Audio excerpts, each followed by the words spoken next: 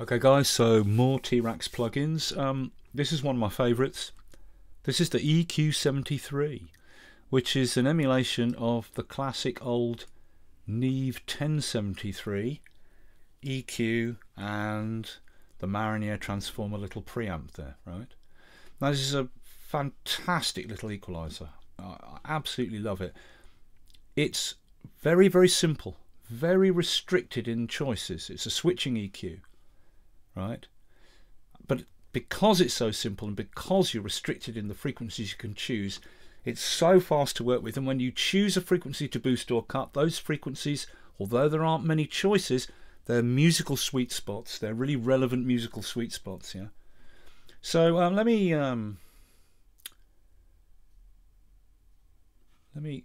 show you something I've got here. Okay, this is the East Bay kit out of the box as Logic, as Apple give it to you.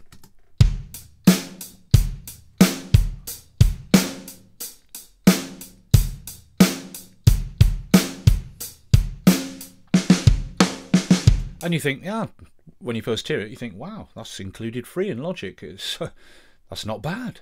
Sounds like someone playing in a room. It's pretty good.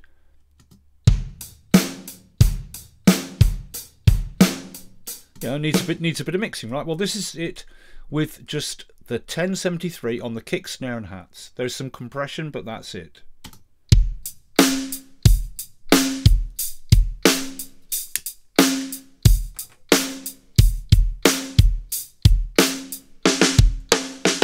I mean, it's a colossal difference. This is the original, and this is just mixed with the 1073. There is some compression, but only that equalizer. Yeah, really deep, tight, thudding kick drum. A wonderful, thin, wooden, cracking, really lovely, fizzy air on the snare wires at the top. It's got a nice woody, buckety tone slightly, almost like the snare from Beat It. So how did I do it? Well, it's so simple with this EQ. First, the kick. Well, there's two kicks in these Logic multi-out kits, and I didn't touch them. I left them as they are from Apple. They've both got a mid-range dip and some treble boost, and they go through then a channel compressor and get a little bit of compression. I just lowered the outer kick drum mic a bit.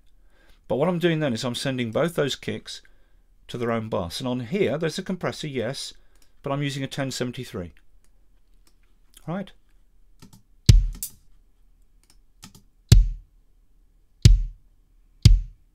Now, it was so easy to get this sound. Let's take the EQ out. In. Right. So simple to get. Let's reset. Okay, I said to myself, well, I want some deep thud on that kick. Well, if I want deep bass with this equalizer, really deep bass, I've only got two choices, 35 or 60 Hertz. That's it. 110 is going to be too high up. That's upper, rounded, warm bass, and 220 is low mid. So to give deep thud to that kick, my only choice is 60 or 35 Hertz. I went with 60 Hertz and gave it some boost.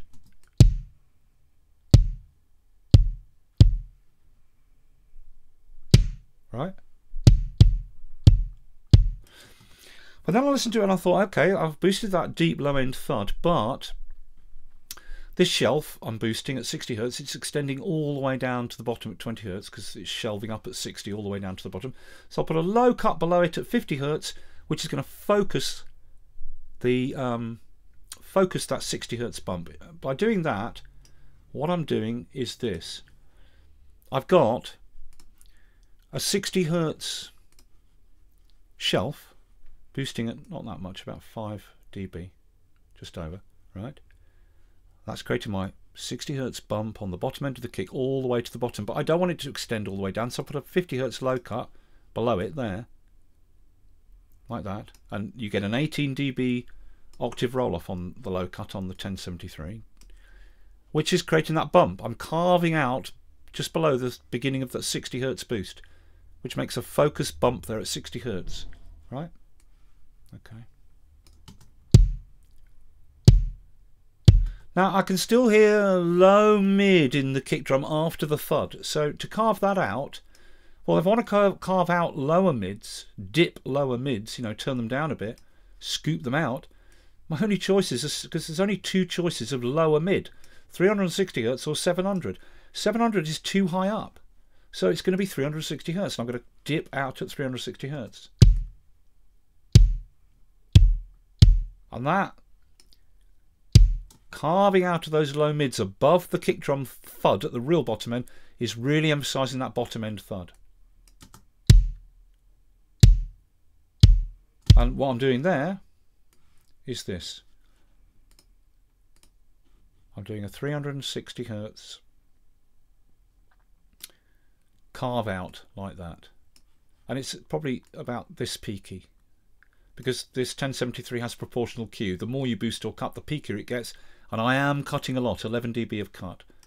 So it's probably more like that kind of width. Carving out those lower mids, the emphasis is on that 60 Hz bump at the bottom there, like that, right? And then finally, I want a bit of click at the top. I've only got the 12K fixed shelf to use a bit of that. And there's my deep thudding kick.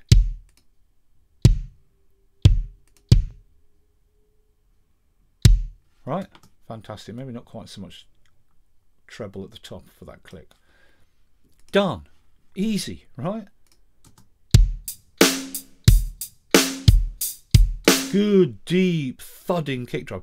Now for the snare, again with these producer patch kits, you get a top mic on the top of the snare and a bottom mic on the bottom of the snare.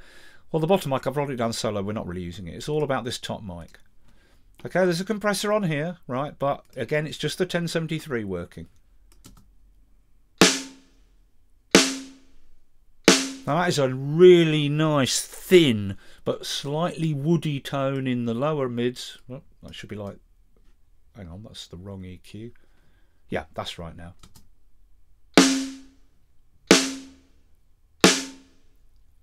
Yeah, a real edgy, cracking snare with a slightly woody tone in the lower mid area, and a nice fizzy top end for the snare wires.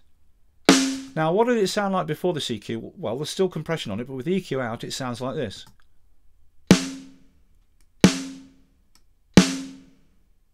It's a really flabby, deep snare. It just sounds flabby. And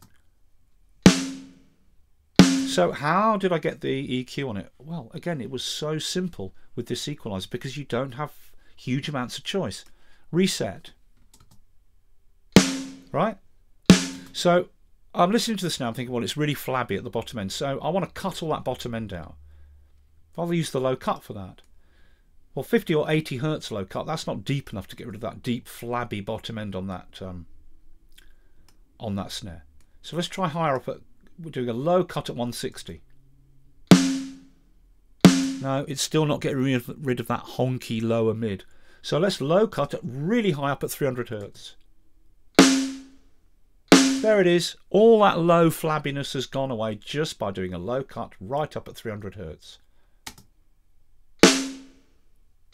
Okay, then I want some fizz to the snare wires at the top, so I'm going to use the fixed 12K shelf. Right? But not so much.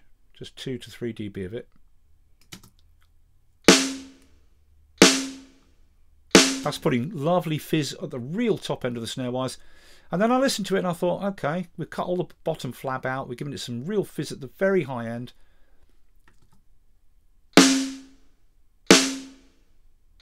But now it sounds a little bit on the thin side, so I want to reintroduce a bit of woody tone in the mids, lower down in the mids.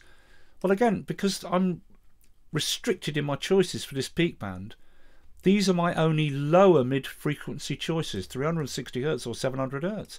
1.6 is honky nasal mid-range mid, right?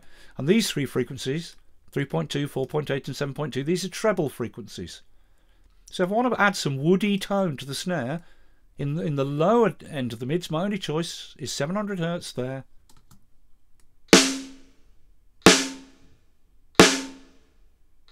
No, that's a little bit high up, so it's going to be 360. That's my only choice. Yeah, nice woody lower down tone, and just a little bit of that. And that's it. There's my EQ. Done.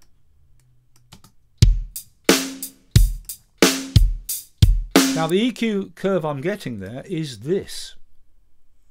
But if you EQ'd that snare with a channel EQ like that, would you come up with that EQ curve? It's unlikely. It's unlikely. Right. There's my 300 Hz low cut, right up here at 300 Hz. Taking all that bottom end flab out. Then a little bit of bump at 360, which boosts here, but the cut at 300 Hz is happening in the middle of that, so it's creating a bump there, emphasizing those woody tones there around 400, 300-ish Hertz, 300 and something Hertz there, to up to 500. And then the 12K upper end shelf, just to add the fizz at the top. That's the curve. But as I say, would you or I, using a channel EQ, would we have come up with that curve? But that's the curve I'm doing with this wonderful little Neve emulation. It's just fantastic. Brilliant. And then for the hi-hat, well, the hi-hat was a bit flabby. There's the hi-hat. Again, I'm using the EQ-73 on it. Take it out. The hi-hat's a bit flabby, right? So I added some real fizz at the top, 12K fixed shelf, to give it real top end fizz, right? I used the 300 Hz low cut to cut all the bottom end out, and then I dipped the lower mids at 700 Hz. It was a choice of 360 or 700. 360 or cut at dip out at 700. That one. There it is, and there's a nice thin fine hat now. Easy to get. Bing bang bong.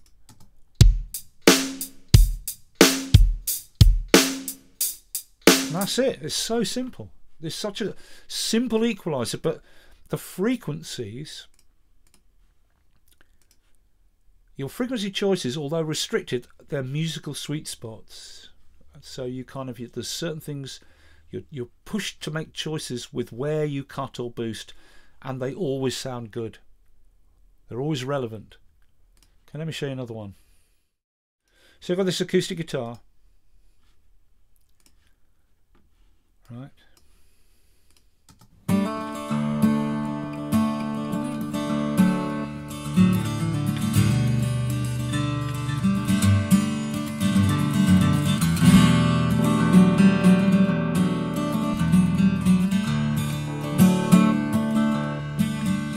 Beautiful sound, and so easy to get. Right, so easy to get. So I thought, okay, let's have a listen to it. Turn the output up a bit. Yeah, okay, right, I want some bottom end. Well, 220 Hertz is low mid. If I boost, that'll be boosting low mid. It's a little bit up, it's above the bass. It's very low mid. It's a bit too low mid. I want deeper bass. 110. Now, still a little bit rounded. I'm going to go 60 Hertz, the real bottom end of the acoustic.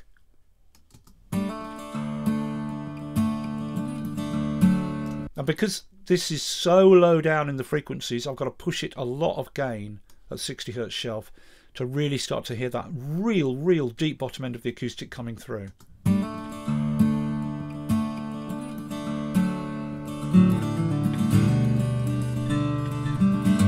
Okay, but I'm going to low cut below it at 50 Hertz just so I don't get all that real deep bottom end mud down at 34 and 20 Hertz, right? So 60 Hertz shelf boost to give me that deep bottom end, cutting below at 50 Hertz to cut out the mud, right? Then I'll have some high-end sparkle with the 12K fixed shelf.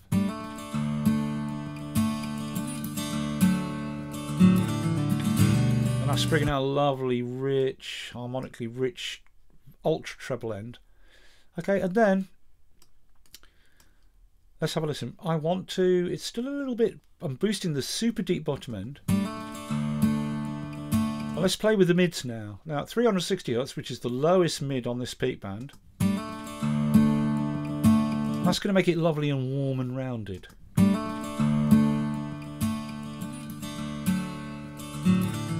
Carve it out a little bit, and I'm dipping down the low mids, boosting right down below at 60, dipping out that low mid a bit. Let's give it some boost on this preamp.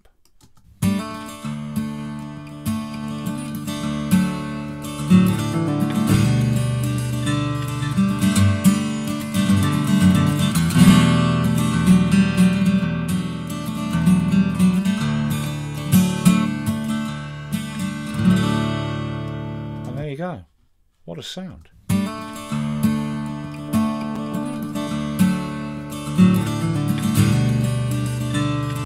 It's a great little EQ this. It's one of my favourites.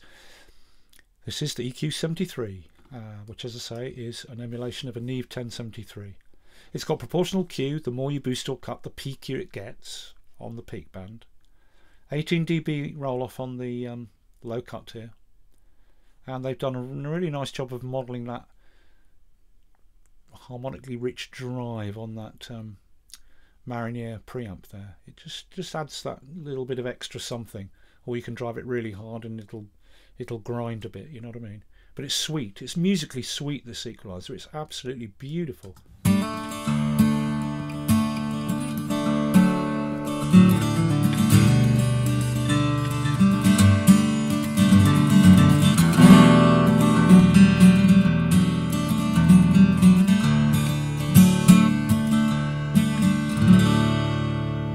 Yep, there you go. That's the EQ-73.